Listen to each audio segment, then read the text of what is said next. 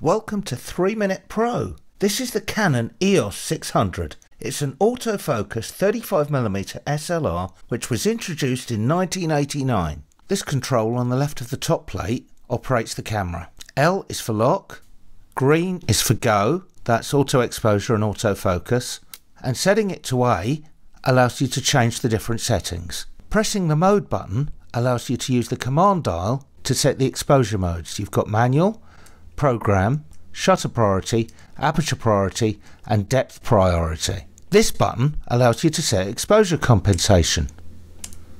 Pressing both buttons at the same time allows you to set the number of multiple exposures you want on the same frame.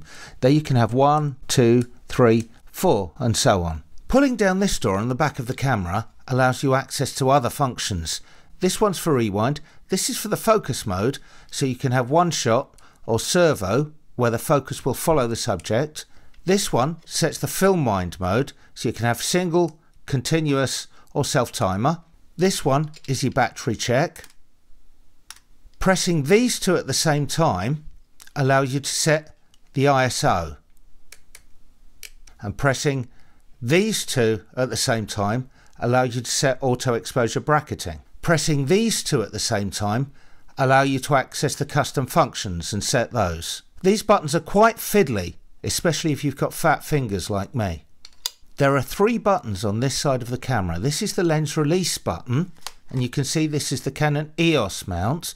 You can use most of your Canon lenses from your digital cameras on the EOS 600. This is the depth of field preview, so if you've set quite a small aperture and say aperture priority, and you're down to perhaps f22, by pressing this you can see the closed down aperture through the viewfinder. This button here is for manual exposure, so when you set it to manual you use the command dial here for setting the shutter speed, and then you press this button and use the command dial to set the aperture. Loading film is quick and easy.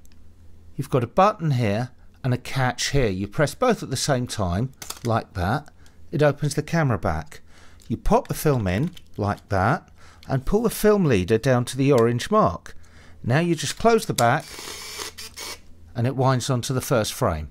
In continuous mode, the camera will go at 5 frames per second.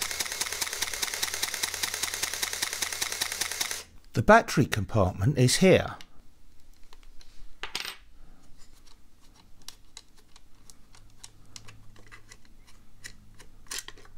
That comes off.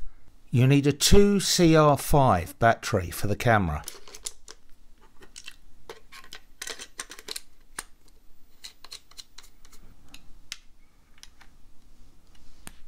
The EOS 600 is a solid advanced camera from Canon with most of the functionality that you would need. It can take lenses from your Canon DSLRs but only the EF lenses, not the EFS. It has a metal shutter which is electronically timed, so it'll stay accurate over the years. I'd recommend this camera if you have a lot of Canon lenses and you want to try using film.